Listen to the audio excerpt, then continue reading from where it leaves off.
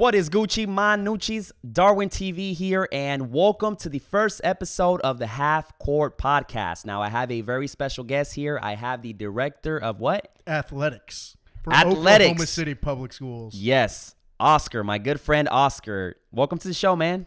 Hey, Darwin, it's really good to be here, my man. So, let's get it started, man. This is something that I think is going to be a fun podcast. We're going to do a little bit of everything. Before I get this show started, I kind of want to explain what we're going to do with this podcast. It's going to mainly be, obviously, sports. It's going to be called the Half Court Podcast, like I mentioned. We're going to touch a little bit of topics in the future, anything that has to do with, just random topics that are going to pretty much catch you guys' attention. But for now, we're going to do sports. NBA right now because the NBA is hot, fresh out the oven. So I'm going to start off. And this, to me, in my opinion, Oscar, is going to be an obvious one. I think this is an easy one, too. Who won the San Antonio trade and the Raptors? Who won it? It's not even a question here, Darwin. Why? San Antonio won this one. You can argue. You can go ahead and argue and say this, that it was kind of an even trade for both sides. But at the end of the day, the Raptors are not going to win anything. Kawhi's getting out. San Antonio gets a pick, first-round pick. They get DeMar DeRozan and also another first-rounder in Jakob Poeltl. San Antonio won this trade, no doubt. Okay, I see. You kind of have a point just because they have the DeRozan contract, and I feel like he got a couple of years left, so that kind of secures him in that San Antonio spot, plus the picks. I got to say, it is kind of 50-50 because even though you got to give a lot of credit to the Raptors, they went aggressive. And this is why, right? They went ahead and fired the coach of the year. Coach of the year, right?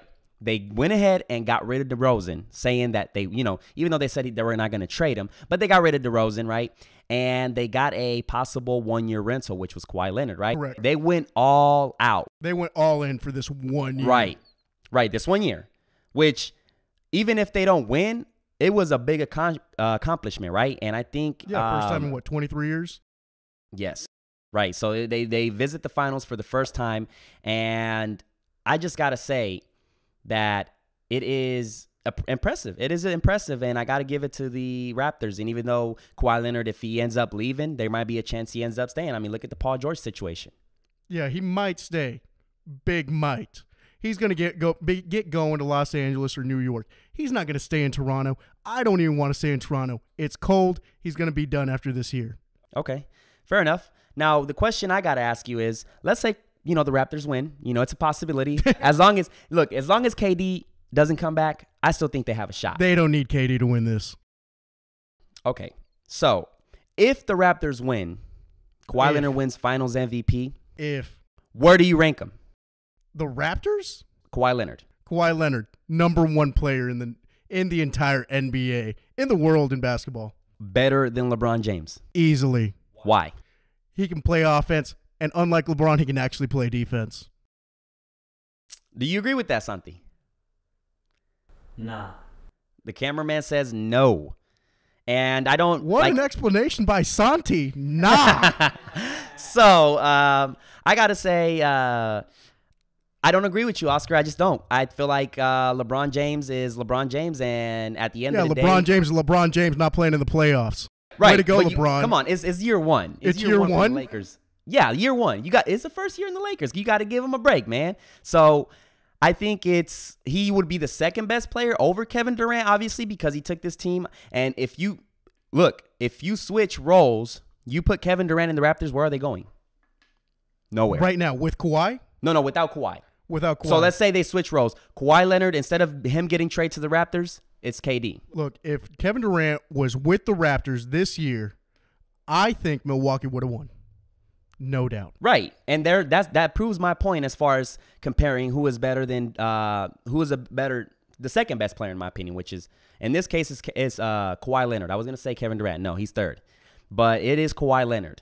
Not better than Kevin LeBron. Durant's not even third. Not better than LeBron because LeBron can make players around him better.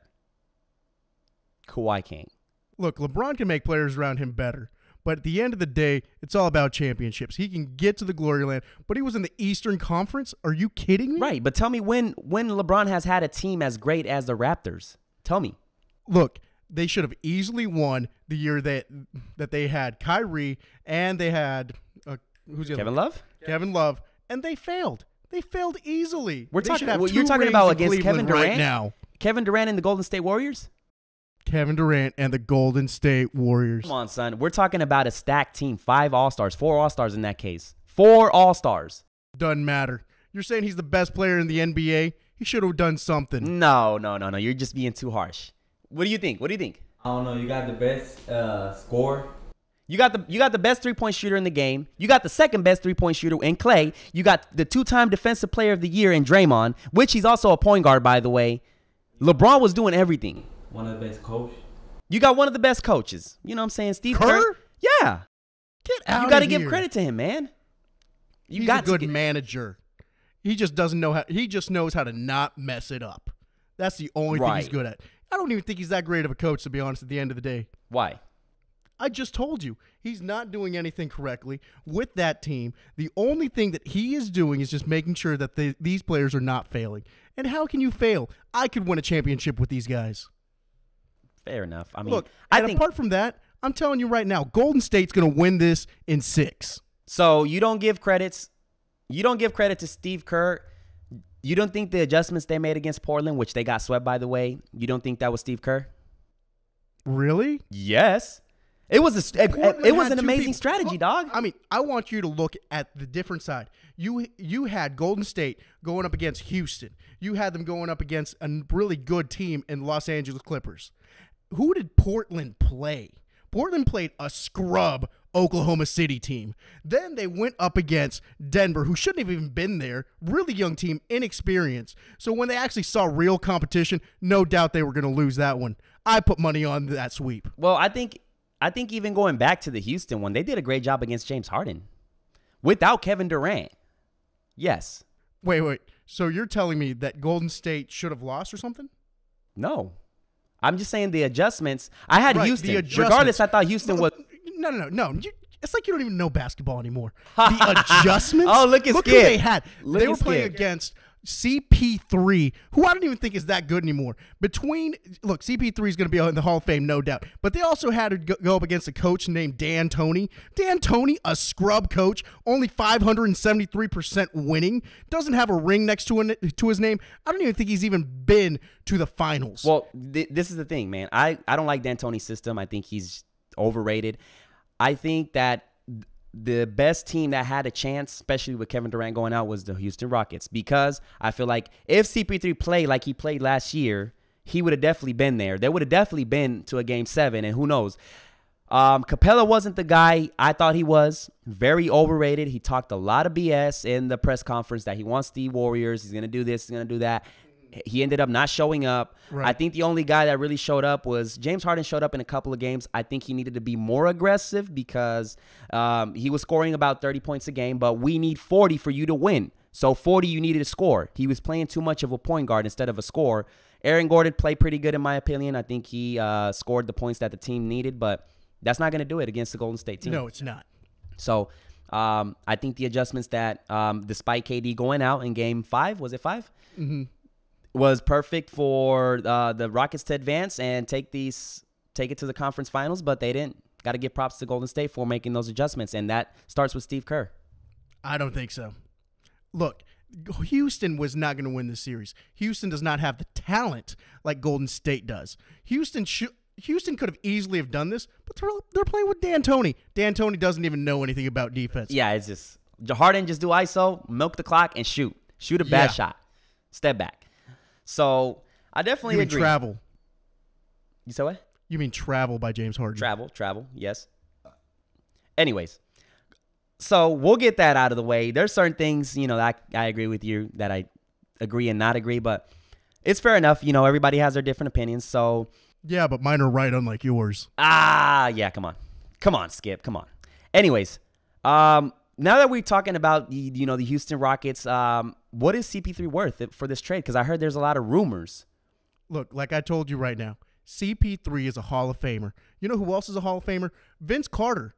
I'd rather have Vince Carter on my team than CP3. He is not good enough to be in the NBA like he used to. He can give you assists, and then he's going to be in the injury report. You're He's right. not going to last the entire season. And if he's not even worth a second rounder, in my opinion. Right, and it's crazy because he has this big, massive contract. So if they were to trade him, right, he has this big, massive contract. But if you look back at his resume, it's like in the past 3 years, he hasn't made first team, second team, or hasn't made the All-Star game. Like, he has declined. And it's crazy because it's only been a 1 year difference when you talk about comparing how he played before the injury in Game 6. So in Game 5, I think he got injured. But, just comparing how he played back in those games to now, this season has been just a rocky, I would say, just a rocky season for him. And I don't think it's going to be hard. Who would you give up if you're an opposite team? Well, it's going to be tough because he's a great assist player. He's always going to be a great assist player. The only place that he might be welcome back is a team that drafted him. Pelicans. And you know who the Pelicans have right now? Number 1 pick. Number 1 pick. And Anthony Davis. Okay. So my thing is, who do you give up? Because I think Anthony Davis is worth way more than CP3, just CP3. So way more. Right. So you just can't do a 1-and-1. You got to give up more. So who do you give up? Look, I would give up Clint Capella easily for Anthony Davis. CP3, how many first-round draft picks do they have? They have at least one, and then 2 second-round draft picks, something like that. That's a nice little package right there. And then somebody else that they need, that's all you need for Anthony Davis. Okay. So, but like I was telling you, with that contract is tough to get by CP3. And I will give credit where credit is due by Houston. When the Houston's new owner took over, he didn't have to give CP3 that money. Correct. He really did not have to. I agree. And to credit for CP3, he deserved that money, but he's in the decline of his years. He is not the same player that he was in Los Angeles. He's not the same player that he was at the beginning in Houston. He is not the same player whatsoever. He cannot give you as many minutes as he originally did. He is going to be one of the best players ever, like Tracy McGrady. Right. He's going to be a Hall of Famer. That's no doubt. That is no doubt. Now, going to the Pelicans. Now that we're in this topic, so if you're the back office, are you giving up Anthony Davis now, knowing that you have the number 1 pick? So doesn't matter. I mean, he did say he still wants out, despite that everybody knows clear as day they're going to land Zion. So it's really easy here. Well, they might not even get Zion either. We have to think about that too, because of a few reasons. So you're saying the Pelicans won't draft Zion? No. I mean, Zion could still go back to college if he really doesn't want to be in New Orleans.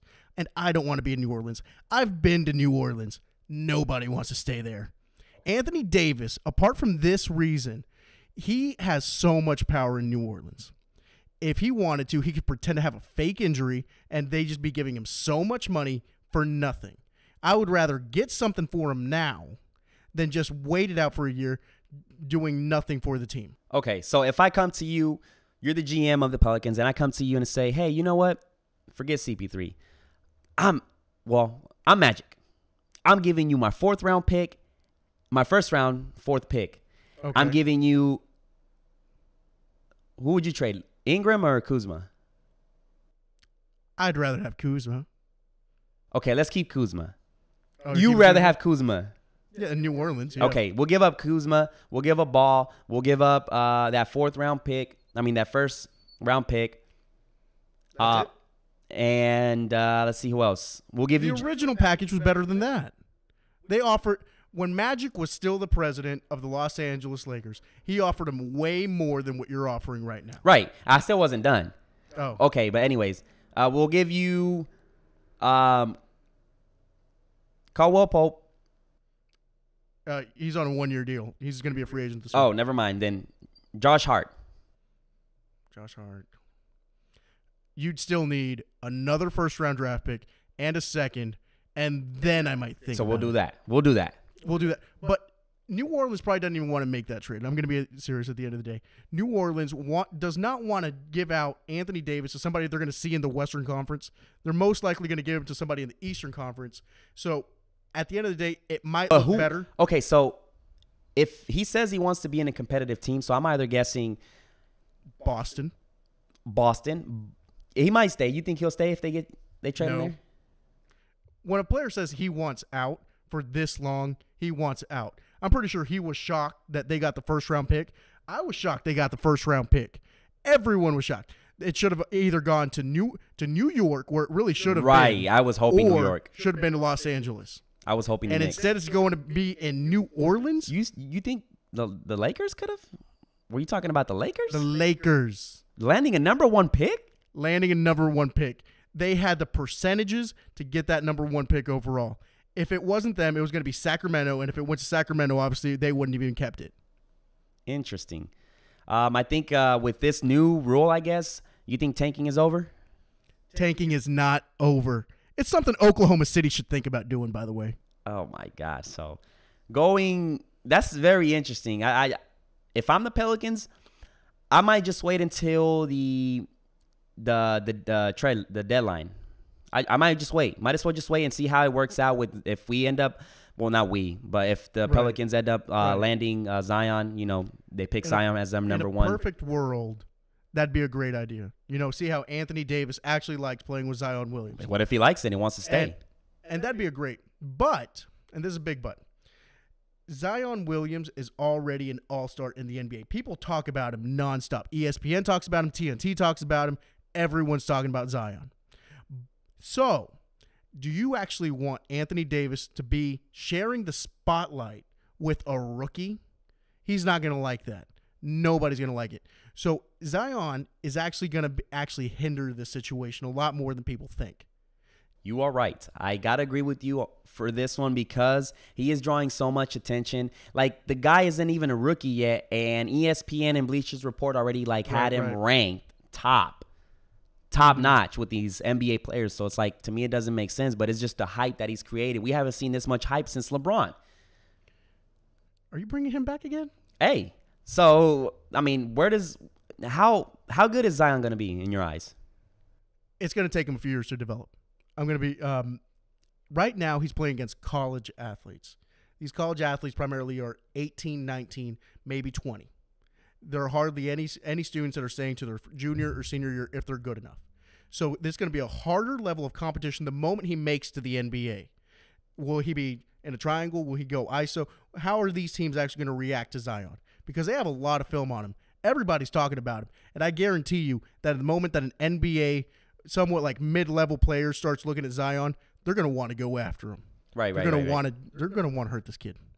So it's not going to be a good situation for the first maybe 1 or 2 years. I think it's very, very interesting to see how he's going to end up playing and what is his style going to be because he needs, obviously, to develop a jump shot. And I think he will. Yeah, but we said the same thing about Ben Simmons, that he was going to be this next prodigy. And the next thing we know, I want to trade Ben Simmons from Philadelphia. You want to trade Ben Simmons. You don't. So, I don't trust the process. Right. Okay. So switching to that real quick, you want to trade Ben Simmons. You would rather trade him than Embiid? It's tough. Because Embiid is great. It's a really tough call. Embiid is great, but he's injury prone. That's the thing. Embiid's injury prone. Embiid's a little bit older. Between the two, I'd rather have Embiid. It's going to be a tough call on this one, but I would rather have Embiid. Ben Simmons is not making the team any better than what it is. He had the entire offseason to get better. He chose not to do that. I want somebody that's actually going to make me better. I want somebody that's actually going to help the team. I don't want somebody that's going to be selfish and hanging out with the Kardashians. Get him out of Philadelphia. Let him go to Los Angeles where he belongs. Okay. You said what?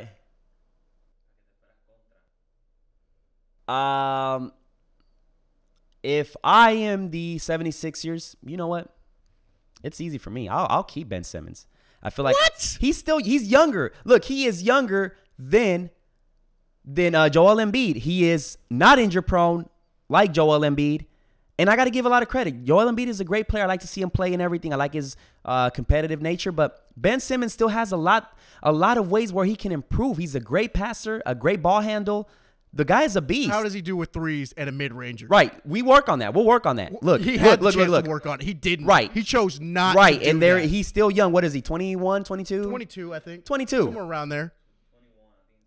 21. Okay. Look, he is a kid, and he's been playing at a high level. I think he did pretty good in these. I feel like he just needed to take more shots. Just take more shots, man. This offseason, I have high expectations for him. I'm not going to give up on high him expectations yet. for Philadelphia too, and they let me Right. down. And this is going back to Philadelphia, right? So if we go back to Philadelphia, I'm keeping it. I don't know what else. I don't know what moves they're going to make in the offseason, but Get rid of the coaches. If we look at it this way, right? Kawhi Leonard leaves, goes to the West. You have Milwaukee. Milwaukee has they don't know if they're gonna sign Middleton again. He's a free agent. There's a couple of players. Lopez, I know he can get a big, pretty juicy contract anywhere he goes. I think right now the leverage is for Philadelphia. Philadelphia has a high chance to make it to the finals next year because, yes, Boston is a mess. Boston's a mess that has all these draft picks. Right, but even if they have all those draft picks, they're not gonna be. They have chemistry issues with all the firepower that they have. They have. Look, the only way I agree with you that they have chemistry. Look, the only way I see this working, if I'm Boston, if you're Boston, I'll trade. What do you need?